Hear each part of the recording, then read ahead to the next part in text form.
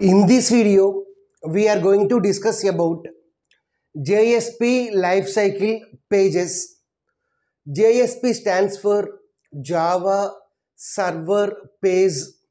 Java Server Page. JSP is mainly useful in order to develop web application. JSP lifecycle, any JSP program is executed by using these 7 pages. The first page is translation of JSP page. The second phase is compilation of JSP page. Third page is class loading phase. Fourth one is instantiation phase. Fifth one is initialization phase. Sixth one is request processing phase. Seventh one is destruction phase. Any JSP program is executed by web server or web container. So we have web server or web container. So it will take the responsibility of executing the Java JSP program. Okay. The best example for the web server is we have Apache Tomcat web server. So likewise several other web servers are there. Now let us see all these phases one by one. So the first phase is translation of JSP page. Okay. Here we have a program called JSP translator. JSP translator is part of web server or web container. JSP translator translates JSP page into servlet page. Okay. Let name of the file is like this, index.jsp. Let we have created a page called index.jsp page. It contains some code. Okay. So JSP translator takes the responsibility of translating JSP page into a servlet page. We know the extension for the servlet. Servlet is nothing but a normal Java program only. So JSP translator translates this JSP page into servlet page. So it translates like this, index_jsp.java. So this is nothing but a servlet which is created by the JSP translator. Let name of the file is yard.jsp. Then yard.jsp is translated into yard_jsp.java by the JSP translator. Okay. Now let us see the second page. The second page is compilation of JSP page. So we know that compilation is done by the Java compiler. So now Java compiler compiles the servlet program. Okay. So index_jsp.java. So that program will be internally compiled by the compiler. Okay. We know that compiler produces the bytecode. So bytecode is nothing but the class file. So index_jsp.java is to be compiled and it produces index_jsp.class file. Here these two things are done internally by the translation is done internally by the JSP translator, as well as compilation is done internally by the Java compiler. Okay, we should not perform those two activities. Okay, so this is about compilation of the JSP page. And the next one is class loading page. Class loading page. So once the class file is generated, then whenever we have started the web server, whenever we started some Apache Tomcat web server, then web server loads the corresponding class file into the main memory dynamically at the time of the execution. So whenever we have started the web server, whenever we have started the Tomcat web server, then Tomcat web server loads this class file, index_jsp.class file. That class file will be loaded into the main memory dynamically. Okay. So this is about class loading page. So loading the class file into the main memory dynamically at the time of the execution. Now let us see about the next page, instantiation. We know what is instantiation.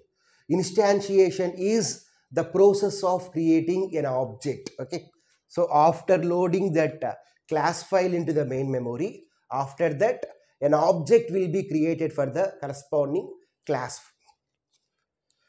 Let us see about the next phase, that is nothing but initialization phase. First, let's see what is the prototype of the initialization phase.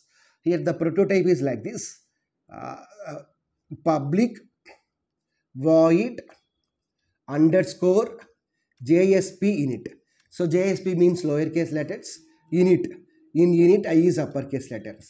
We know the naming conventions for a method in Java. Okay, method always starts with lowercase letter and the first letter of every inner word begins with uppercase letter. Okay, so in unit I is uppercase letter, remaining all are lowercase letters. So this is the prototype here, underscore JSP init. So this is the name of the method. Here initialization phase, the name itself specifies the meaning. It is mainly useful for initialization purpose. So it assumes that by using JSP program, we want to connect to the database. So we need to write the code for establishing the database connection. So that establishment database connection code, so that should be written in this JSP init method. So initialization phase is useful in order to write the code for establishing the connection with the database. How many times this initialization method will be executed? How many times underscore JSP init method will be executed? Only one time initialization will be done. Okay, that is whenever we have started the corresponding application, whenever we have started the server. So after loading of the class file into the main memory, after instantiation, automatically initialization will be done. So this method will be executed only once. Now let us see the next method. So that is request processing phase. Request processing phase. It is mainly useful in order to write the measure code, in order to write the request processing logic. Assumes that we want to add two numbers. So that is our program. So sum is equal to a plus b. So that statement will be written here. Okay. Here the prototype of this request processing page is like this. So public void underscore JSP service method. Underscore JSP method. Okay. It is mainly useful for writing the corresponding logic. So assume that we can perform various operations on the database.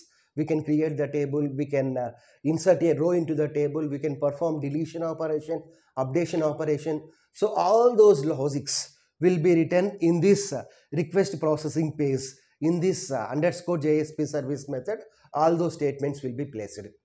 So how many times request processing phase will be executed? Here the request processing phase will be executed multiple times. That depends upon the number of requests from the client machine. Suppose if the client has generated 10 requests, then this JSP service method will be executed 10 times. Suppose let us assume that client put 100 requests, then this method will be executed 100 times. Here request processing phase mainly accept two parameters.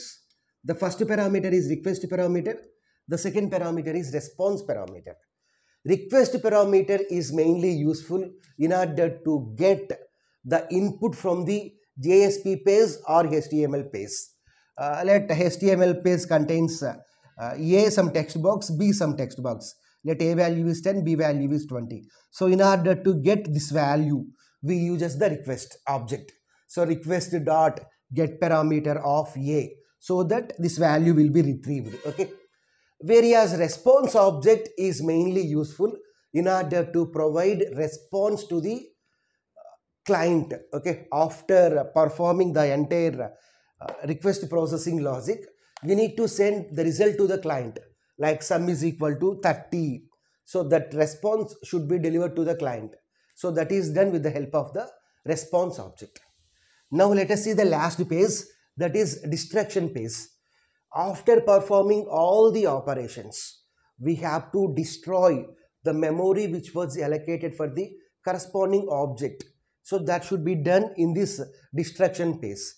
It is useful in order to close the database connections. Okay, after doing all the logics, we have to close the database connection, con.close or statement.close, st.close.